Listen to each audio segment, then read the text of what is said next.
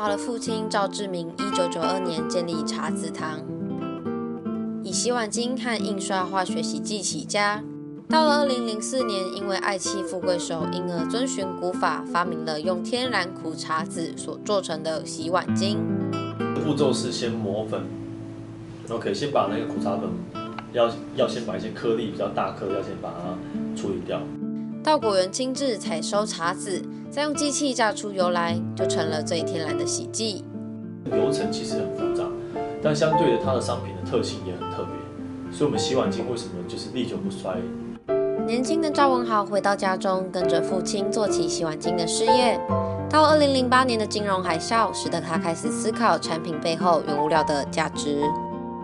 他亲自下乡，回到源头去了解苦茶籽的背景，去土地开始去记录、去了解、去跟农夫聊。哦，原来台湾为什么以前要种苦茶籽？然后它为什么种？